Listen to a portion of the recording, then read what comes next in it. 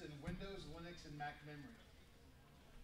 Talk's abstract is going to be the wealth of data available to incident response handlers during breach investigations is often overwhelming both to junior and senior analysts alike. Depending on the IT maturity of the victim organization, this data can range from days to months of forensic data acquired from hard drives and volatile memory, network sensors, AV, EDR engines, SIEMS, and beyond. Effectively and efficiently locating signs of malware and intrusions in such a large data set requires an analyst to possess techniques that lead to quick wins and avoid falling down rabbit holes. In this presentation, a walkthrough of effective DFIR techniques will be showcased against Windows rootkits that have been discovered in the wild. Through a combination of target file system and memory analysis, attendees will see precisely where the most actionable artifacts reside and how to detect such malware in an automated fashion, and they will be able to apply these techniques in the field to detect threats throughout environments they protect. Give it up for Andrew, y'all. Thanks. Thank you. Yeah, so thank you all for coming out to the talk that was rescheduled multiple times. I live outside New Orleans and tried to fly here yesterday, and it took 27 hours to get here between all the cancellations and stuff. So that's why I got here a little bit late. But again, thank you all for sticking out and coming to this slot. So yeah, today I'm going to be walking through a project that myself and one of my coworkers at Velexity did recently to find the most effective ways to find rootkits in memory samples and data sets that we were looking at. We do a lot of incident response, and then myself and Austin, who I did the project with, are on the research team. So we do all the coding and research to make sure that our services team can find data as quick as possible. And our motivation for this is, if you're in the room, then you know rootkits are a serious threat. But if you don't follow the space closely, something that we've noticed over the last 2 to 3 years is that there's been a significant rise in the usage of Windows rootkits by APT groups. So we work on cases that with clients that are targeted by nation states, targeted by very motivated actors. And for the years before that, it was mostly userland stuff. So if you look at the stuff we published, if you looked at work from other security researchers, forensics researchers, there was a lot of push towards PowerShell detections, .NET detections, and all of that. But in the back of our mind, we kept seeing rootkits over and over. And if you look at reports from other vendors, there was these new rootkits as well.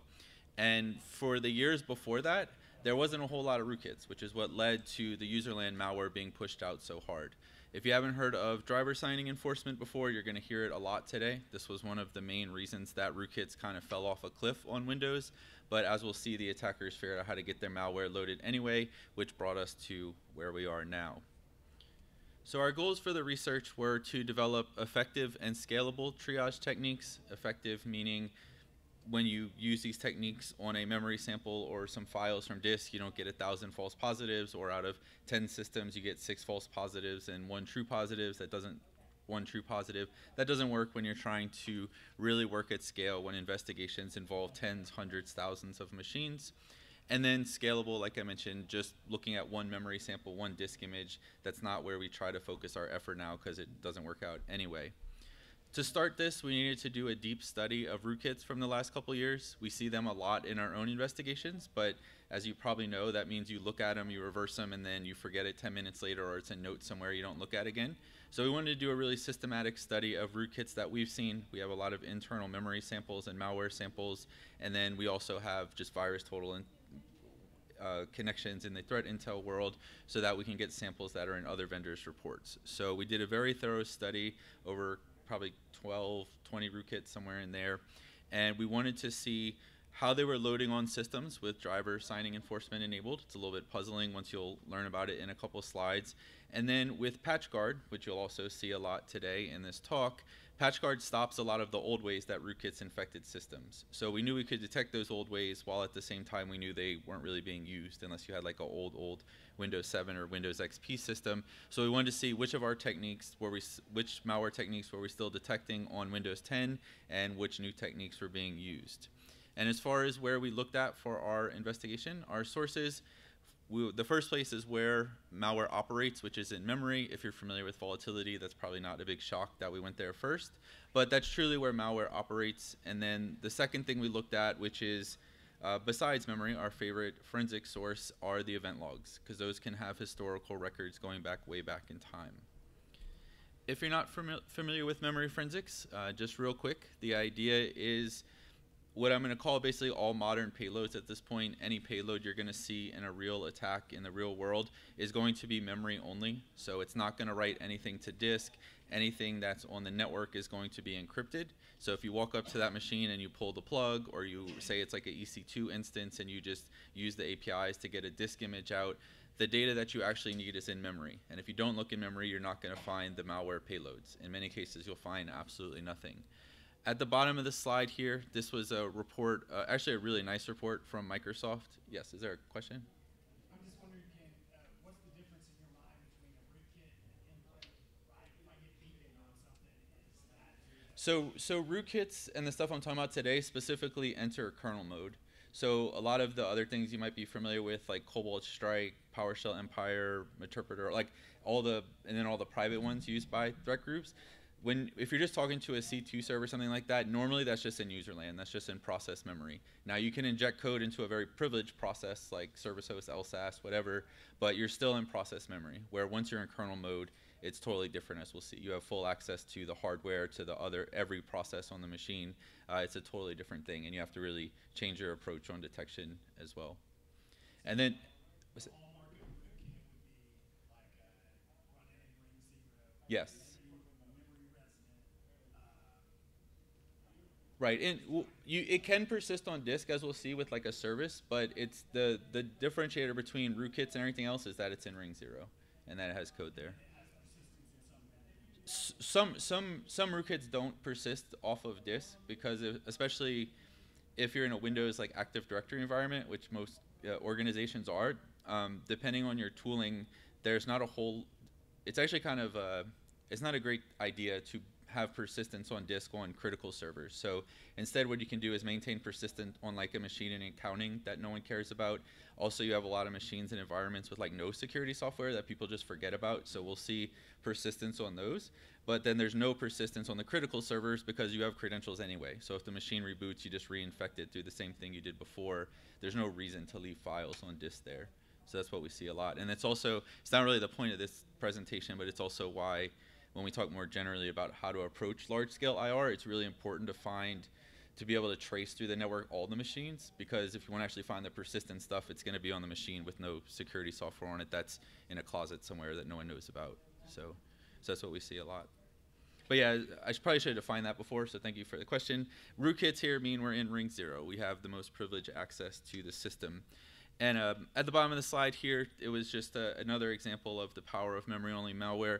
Microsoft basically burned this Australian security company that was selling 0 days and tool sets to use those 0 days, and they were targeting journalists and other people. So Microsoft basically burned the company to the ground. They took all their malware, wrote some awesome technical reports on it.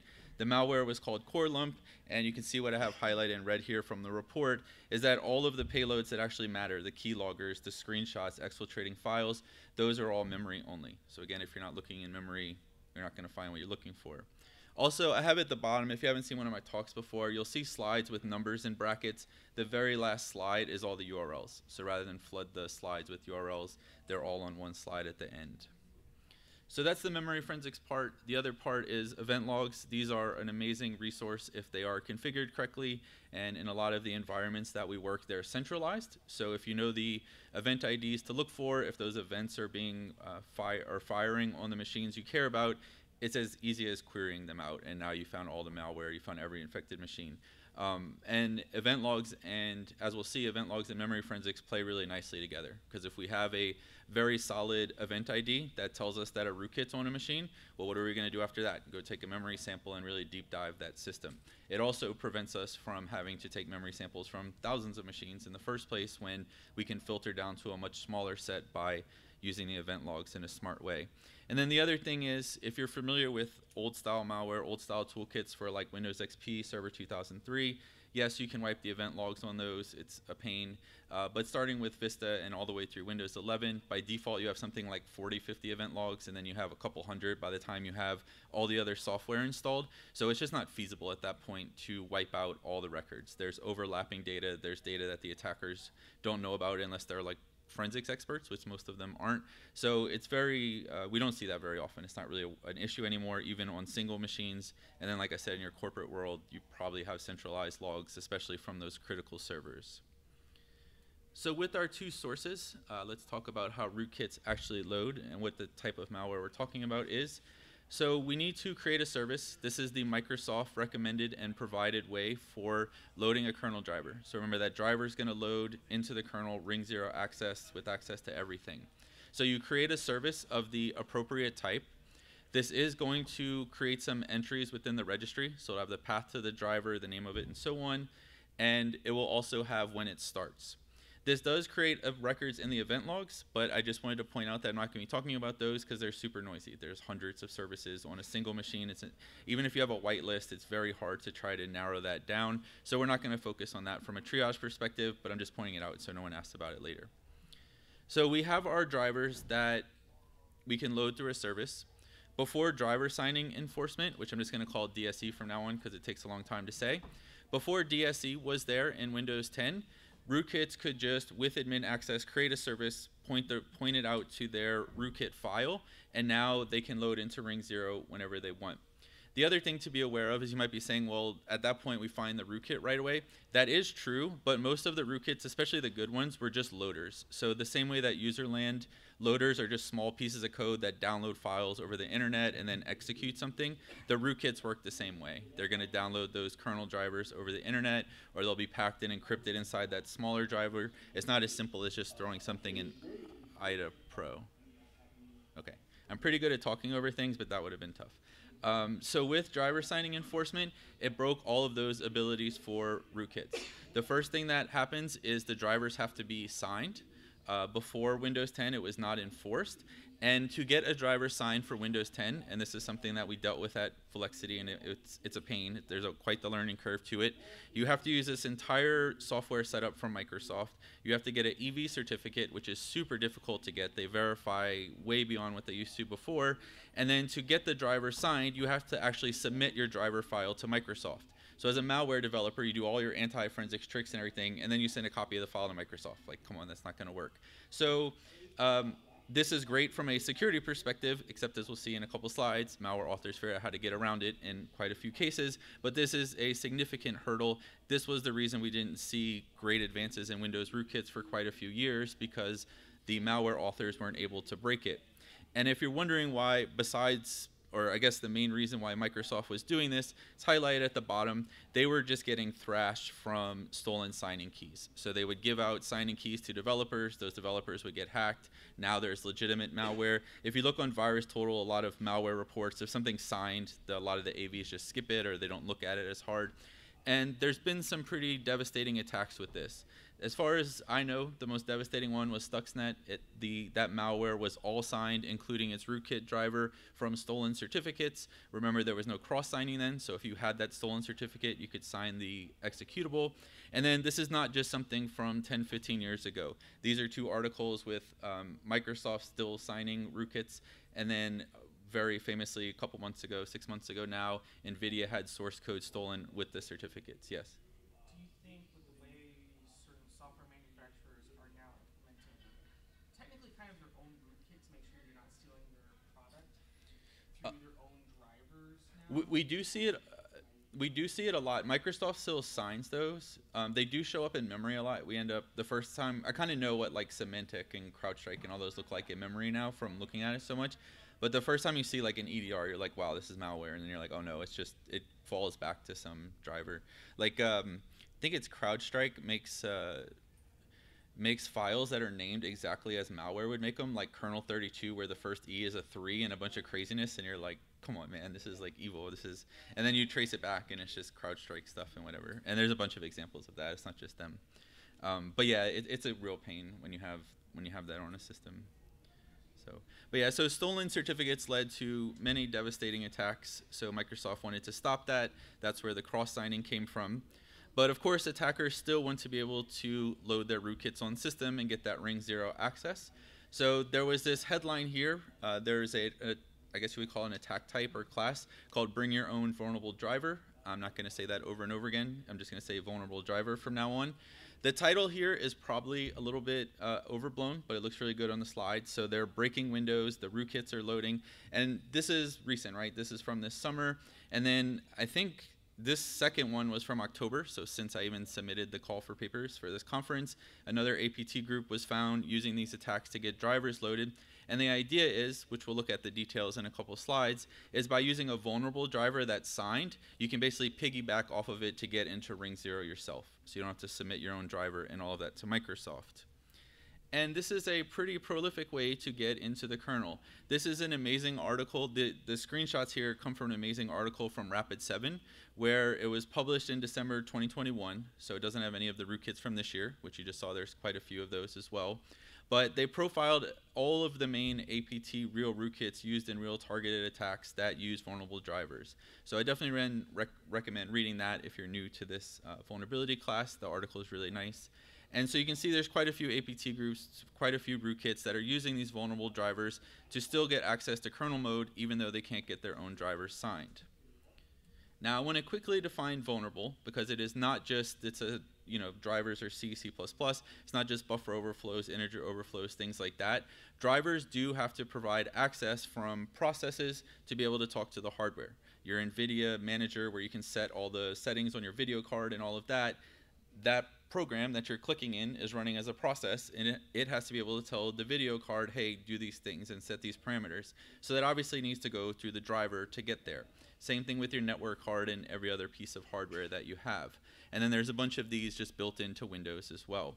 So with that access, if the driver doesn't lock down which processes can make those calls, and it doesn't lock down what regions of memory or which hardware registers can be written to by those calls, then malware can just read and write directly to the kernel. So this is what we see. All the malware you saw on the last slide, all the stuff from this year, they package a vulnerable driver with it. They know how to exploit that driver. So from a process, they can read and write kernel memory. And then from there, there's two approaches they can take. The first one is to directly manipulate kernel code and data, but I will say that many of the targets that you would want for this are protected by PatchGuard, which you'll see all the details of that shortly. And this is really hard to do. If you've ever written shellcode or anything like that where you're not using Visual Studio, where you're piecing together assembly code, imagine trying to do that for a kernel rootkit. It's completely miserable. So there's a couple rootkits that do this for very, very specific operations like hooking functions, but I would say 95+% of the rootkits that we looked at from this research use approach 2, which is they're going to disable the driver signing enforcement to then load a second rootkit. So once the DSC is disabled, it's like it was never there in the first place, and then you can take your unsigned driver and then load it into kernel memory. The way this worked initially, until somewhat recently, is from Windows 8.1 onward, there was a global variable in the kernel that said whether DSC was on. So you can imagine through a vulnerable driver, you can write anywhere in the kernel that you want, you just set that value to 0, and now Windows will happily load your rootkit for you. It's like all that work that Microsoft did, probably hundreds of thousands of dollars to test it, is gone with one integer in memory going to 0. So I initially thought, this is awesome. I can write a very easy volatility plugin, detect when the GCI options variable, the one that's getting set to 0, when that value is 0, it should never be 0 in production settings. But in reality, nothing worked. The code, the plugin I wrote was very simple. All it did was print out the value, and literally every memory sample I tested had a non-zero value. So then I went back to IDA, back to some reading, and every piece of malware, after it set the value to 0 and loaded its vulnerable driver, it then went back and set it to the old value. So that was a waste of time. I mean, it was a good thing to learn, but the plugin doesn't make any sense because the value is only 0 for a couple seconds of the whole time. So then digging further, because I wanted to see how could we detect this with memory forensics, I found these two awesome articles. The first one's from Adam Chester, who wrote a ton of PowerShell and other bypasses in the past. The second one is from the threat research team at Fortinet, which is also very talented. And they talked about a few things. One is that this technique of writing to 0 is now protected by PatchGuard, so you'll blue screen the machine. So then they just came up with like 15 other ways to disable a DSC anyway through function hooks and other things that PatchGuard doesn't protect. So at that point I'm like, okay, this is just whack-a-mole. It's not something we really want to bother with. So how, in a more generic way, can we figure out this happened? So this is where the event logs become very handy. If you're not familiar with the code integrity operational logs, this is an amazing event log resource. It will find when, say, the runtime sees that buffer overflow attacks happen and the stack canary breaks and things like that. But for the purpose of this talk, we care about the ones in the early 3000 range, so like 3001, 3002. On the slide here, I have 3004. So in our event log application, you're seeing it's coming out of the code integrity source. The event log ID is 3004. If you're not familiar with the event logs, all these entries are timestamped, so you know the exact second this happened. And what we're looking at the bottom, which I have highlighted in red, the file name buffer is the path to a driver that loaded but that wasn't signed. The entire point of this event ID is to say, hey, this driver loaded on your machine, but it's not signed. Something's wrong with that. So if you have centralized event logs in your environment, all you have to do is query for this. If you see something stand out, there's something wrong. In this case, the rootkit is the Moria Stream Watchman. This was part of Tunnel Snake from the Turla group, which there was a talk about earlier today that I missed. This was one of their most potent rootkits, and yeah, all you would have to do is query this out, and you would find their very intense rootkit very quickly. You'd have the path on disk, and then you could try to start your analysis, get a memory sample, and so on. The other thing I'll point out, which I found very interesting when I was querying all of the memory samples and all the systems that we have access to, is not so much for 3004, but for like 3001 and 3002, they will also tell you if DLLs in userland, so like in processes, load into critical processes, so like service host and all of that. And what was hilarious, in our entire data set that we have, which is pretty big, I didn't find a sign of one piece of malware in userland loading through that way, but what I found was dozens of examples of EDRs doing that, loading DLLs that are unsigned into service hosts, into LSAS and all of that. And I'm like, there used to be all those talks at DEF CON of like how AV is a threat service and you could use it for privilege escalation. I'm like, this is awesome. All you have to do is like overwrite your EDR's unsigned DLL, it gets loaded into service host, and then you're done. So that was interesting to look at for sure, but definitely 3004, if you see a kernel driver there, it means that an unsigned driver loaded into your machine. And I'm not going to go through every example, but all those ones from the Rapid7 one that trigger using the vulnerable drivers, plus the ones from this year that aren't in the Rapid7 blog post, they're going to trigger this event ID if it's being logged. So you definitely want to make sure it's there.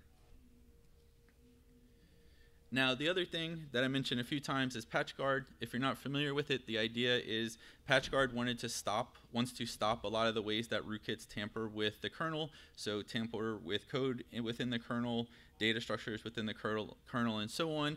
And if a violation is found, the system crashes.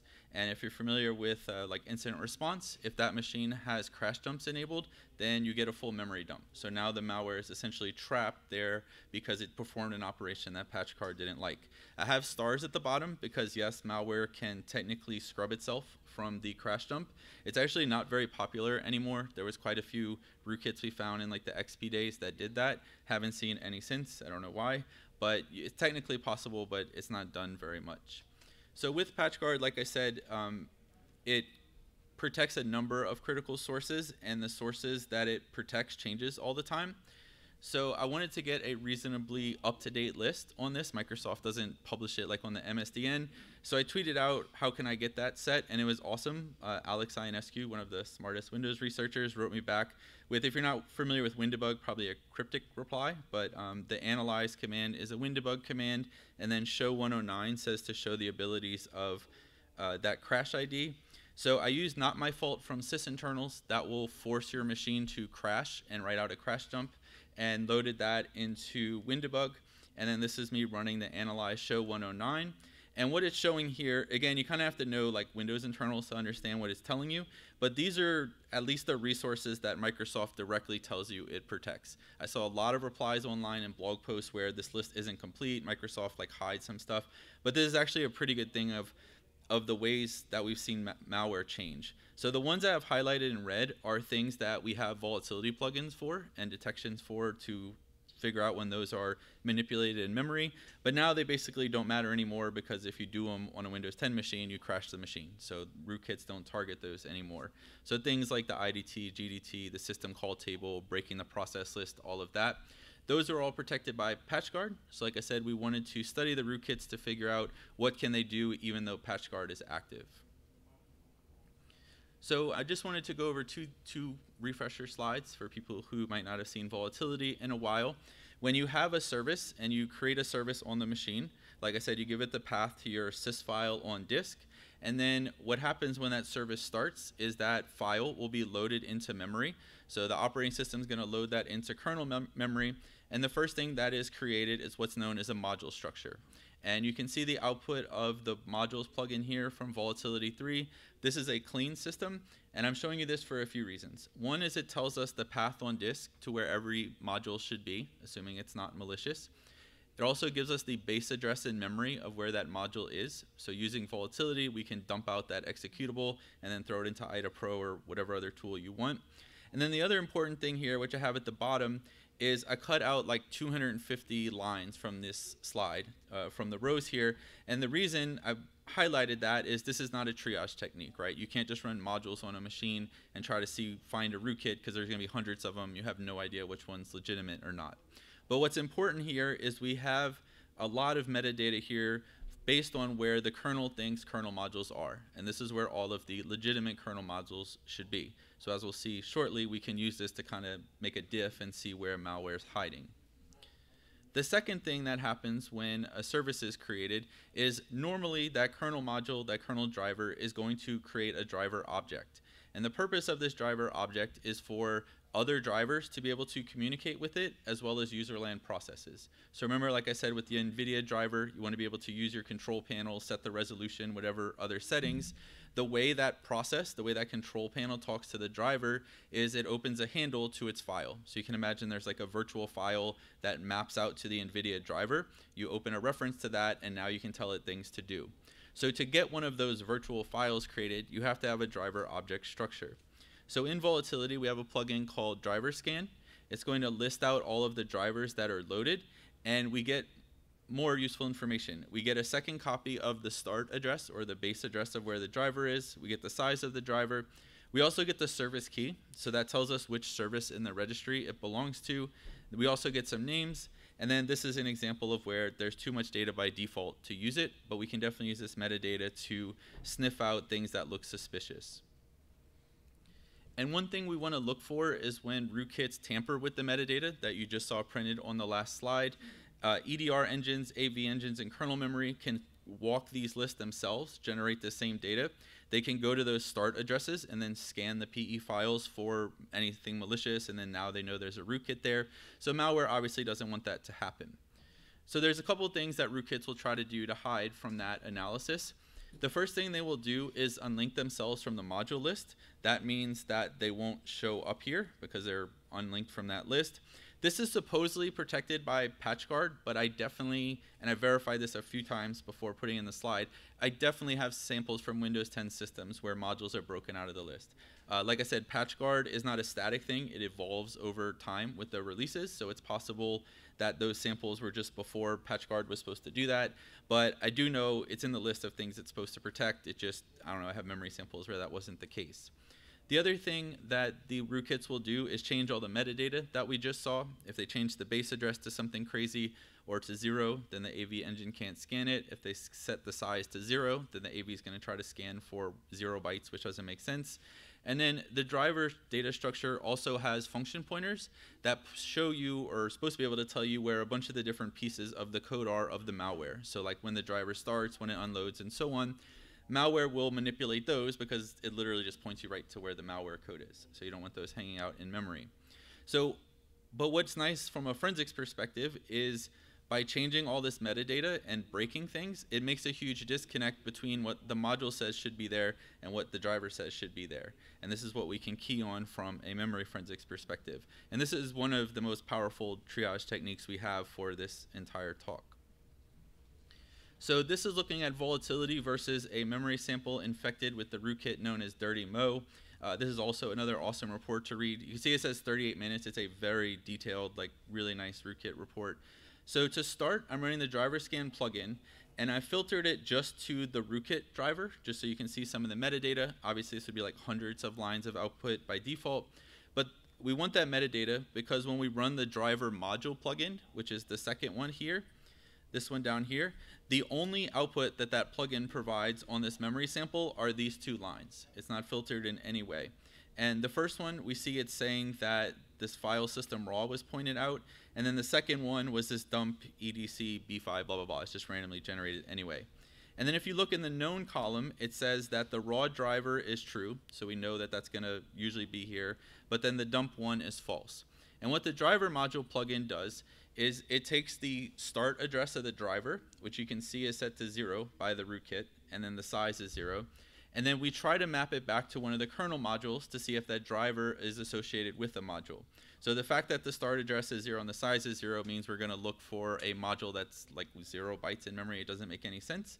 So we're going to immediately notice this disruption of the metadata. And we're going to be able to say that, hey, this driver's out in memory. It's not associated with the module besides the few that are in that known list from the OS itself. That doesn't make any sense. And this is another example of, I only show it for this plugin because it's basically the same, or only show it for this rootkit because it's basically the same output over and over again. But out of that list from Rapid7 and the ones we looked at since then, the ones from 2022, like 99% of them fall to this driver module plugin because they're going to tamper with that metadata. So we can find the drivers this way. It's too much to get into in this slide. It's like 30 pages in the art of memory forensics, but you can find the code for the drivers even if the metadata is tampered with. You can dump it out of memory and then you can do what you want to do your static analysis. So we can find the drivers this way. Finding the driver is not enough though. We want memory is not just enough though. We want memory forensics to tell us as much as possible about what happened on the machine. So the next place we're going to look, and that's not protected by a patch guard, is the IRP handlers. These are where if a process wants to request something or to tell a driver something, it sends it an IRP. So it's like a known, you can think of it as like an API to tell a driver to do something. So for example, if you have Notepad open and you want to write out to a file on disk, you hit save in Notepad and many operations later, there's an IRP that fires for the NTFS driver that actually gets that file written. Same thing if you want to send something on the network. Rootkits also abuse this to send the rootkit command. So if you have a rootkit where you can say hide the process with a certain PID or a certain name, or hide network connections out to a certain IP address, that's almost certainly going through an IRP handler out to that rootkit. This is all of the IRP entries that Windows provides.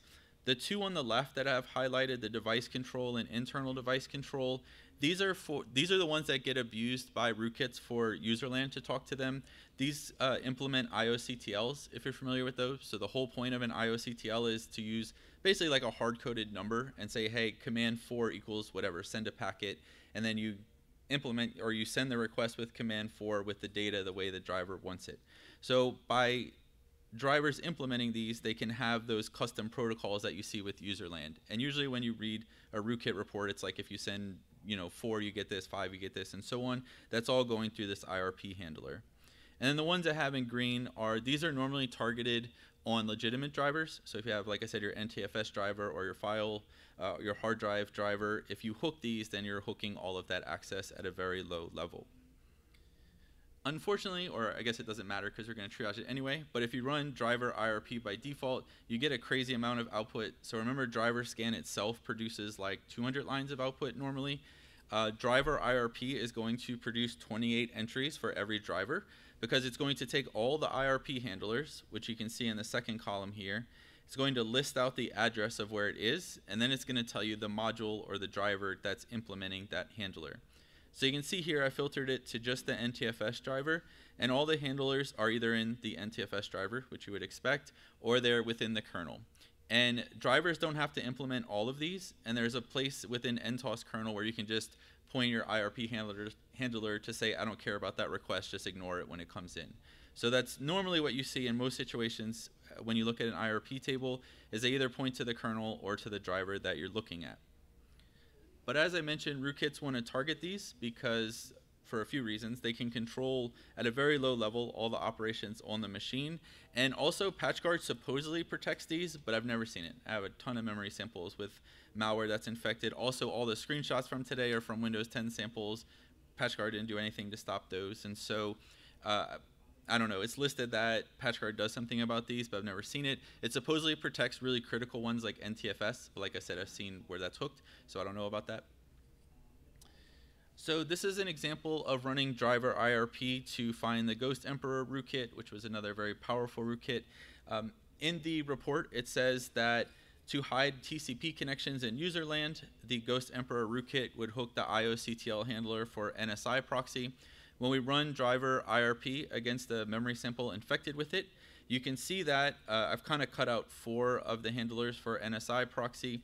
The first 2 point to NSI proxy. The last one points to NSI proxy here at the end, so it's handling its own IRPs. But then this one points to dash, which is volatility's way of saying, hey, I don't know what module this belongs to. This is the device control one, which is the IOCTL handler, and this tells us exactly where the malware is in memory. The other interesting thing is Ghost Emperor will make this dump audio codec driver. This will definitely show up in the driver module plugin output. And what's interesting is when you have a hidden module and the driver is disassociated from it, then volatility can't map back any of the handlers. So in the full output here, you would see where all 28 handlers are just dashed because none of them point to a module. And that's almost a dead giveaway that you're dealing with a rootkit because their IRP handlers point to a hidden place in memory. So not only can we detect that the legitimate NSI proxy has been tampered with, it tells us even more information about where the rootkit is in memory because we look at the IRP handlers. And then the last thing that we looked at were device trees.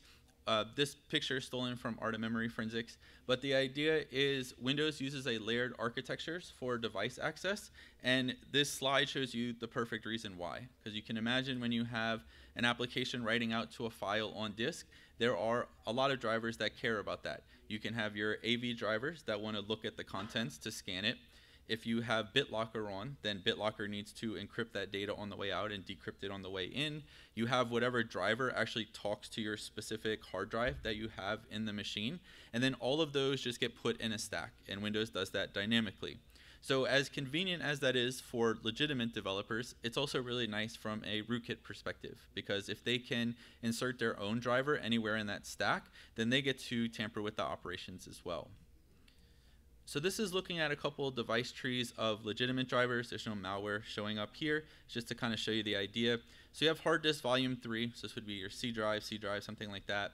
And these are all the drivers that care about when you write to your C drive. So this is BitLocker. This is stuff to make the rest of the system work. Under NTFS, you have your filter manager, which controls all access to the file system. Under the network stack, you have your quality of service driver. So you kind of get the idea. When processes talk to these drivers, the other drivers that care have a very organized and ordered way to deal with those requests and see those requests. So of course rootkits want to abuse this because they're rootkits, so they're going to attach to devices of interest in order to intercept those operations. Again, they can have very low level powerful control over the system when they do this, and I don't know, I've never seen anything say PatchGuard tries to stop this. I don't know of any other built-in mechanisms to stop this, so it's still a very viable attack method for rootkits. And what we're looking at here is device tree, that same plugin we saw before, against 2 rootkits. The first one was a rootkit published with the proxy logon attacks, so it's called something like the Fire Chili rootkit or something weird, but it's a really powerful rootkit. So looking at the report, it says the rootkit attaches to NSI proxy's device stack, and then it says it uses that to filter out the connections. And if we look in the device tree output, we see NSI proxy and then attached to it, which makes no sense. There shouldn't be anything attached to NSI proxy. There's this file system CRT sys, which is exactly the rootkit driver. So it's a dead giveaway that something's hooking the network stack. And then if what we also have from this one is Ghost Emperor again. Ghost Emperor implemented like 15 different rootkit techniques. This hex number here is the IOCTL value for the specific one like I was talking about. So if you wanted to be able to hide files, you send this IOCTL, and then for every NTFS-based file system, the report here says the rootkit creates a device object like we saw before and attaches it to the file system's device stack. So if you remember on the previous slide, 2 slides ago, where we had NTFS, the only thing that really should be attached is the filter manager. But on this machine that's infected, we see that under the filter manager is that dump audio codec 0, which we know from before is Ghost Emperor's malicious driver.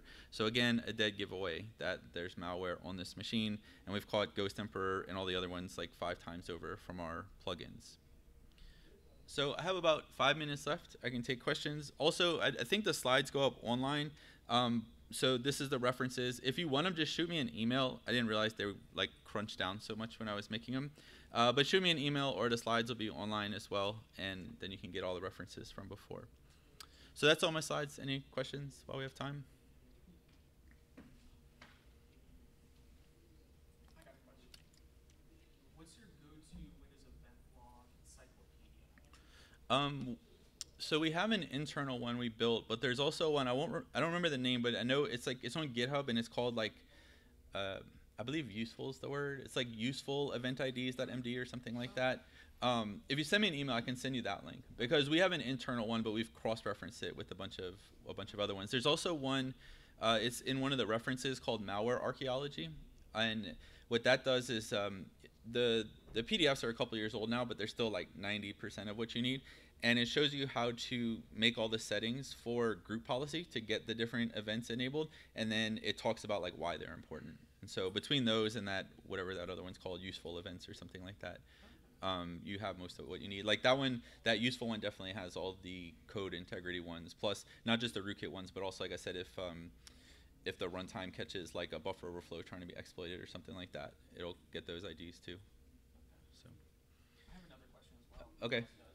Are you starting to see more WSL-based rootkits? We actually haven't seen too much with that. So we did research on that a couple years ago and sent it to DFIR. That was V1, which was very much like Microsoft hacked in Linux to the kernel. Now it's literally just what. Well, what's the Hyper-V? I was thinking of VirtualBox. You're literally just running Hyper-V VMs in the background when you're running WSL. So it's not.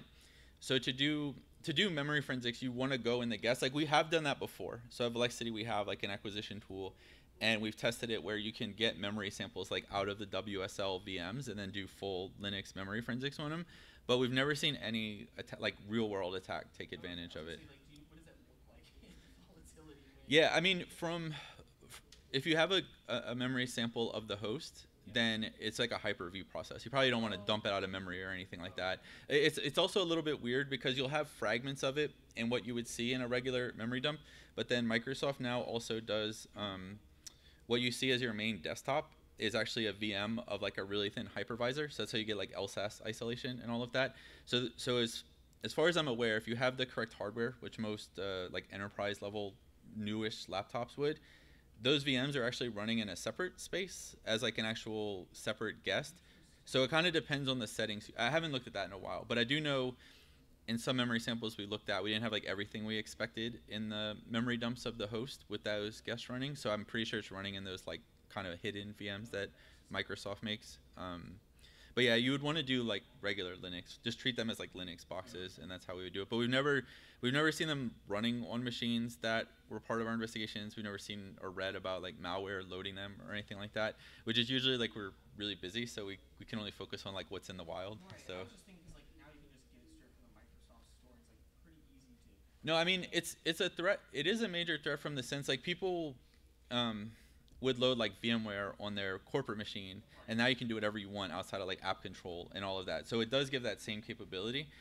We just haven't seen a whole lot with it. I didn't So. know if you'd see like malicious actors coming in and being like, oh, instead of like establishing presence on the main OS, have them install. No, I think it'd be loud. I mean, a lot of places we work in have EDRs installed, which it's always funny that we get like infected memory samples with the EDR in there. But I would hopefully, if like a huge VM was downloaded and new OS was running, I would hope they would notice that at least. So yeah. Any other questions? Cool. All right, thank you for coming out. I'll be around later too if you have questions.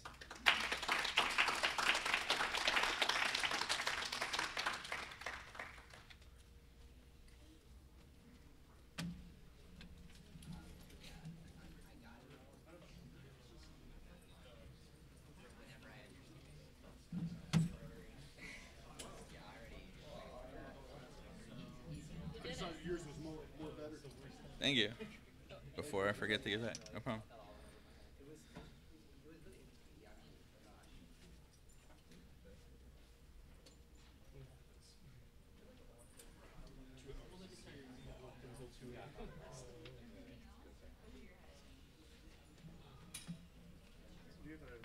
for you.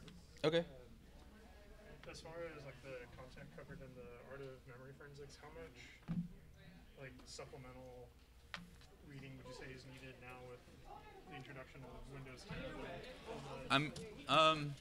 So I did a talk at a couple conferences like right before like end of 2019 on basically that for Windows 10 stuff at the time. Like there was a bunch of new like file system artifacts that were really helpful, and then some of the ways that memory forensics changed. Besides that, there's some ways they would be kind of hidden from like a volatile user, but there were some plugins we basically had to completely rewrite because of how Windows 10 did it. But if you just run the plugin, like you don't notice the difference from that perspective because it just works the same. So I don't know. I would say that talk I gave, and then I don't know. You could just use like an up-to-date version of the tools. Most of them kind of hide all the difficult stuff in the back for you. So, it was basically yeah. the same, like. Yeah, because we have a set template for when we collect off systems that defines like we're gonna get memory and then which files we want off the machine, and so we had to update that for Windows 10. But the talk I gave was like based on the research we did to update that template. So it's all the extra sources that we take in from those systems. Okay, but in So. general, like the memory structures themselves are. No, I mean there were significantly changed. I was just saying like it's in volatility, so if you're using the tool, you don't like if you run the PS list plugin, you're gonna get the processes anyway, no matter what the changes were. So yeah, so it's a lot of work on our effort, but from like a user perspective, it's not much different. So just the main thing was like kind of like today, like running like inspecting the system call table and say a Windows 10 sample. You can do it, but it's probably a waste of time because PatchGuard would blow up the machine if if it got hooked and things like that. So yeah. So we keep those implemented because there's still like Windows XP, Windows 7 out there in the wild and all of that. But it's not like it's not the first place I would look for a rootkit if I was looking for one. So yeah. Is that what you're asking? Yeah, it's kind of like how much has the information kind of stood the test of time versus how much has Windows been changed? Yeah, like the information's good. Like I said, because Windows changed a lot, but you won't notice anyway. Yeah. So cool. Thank you. Yeah, thanks.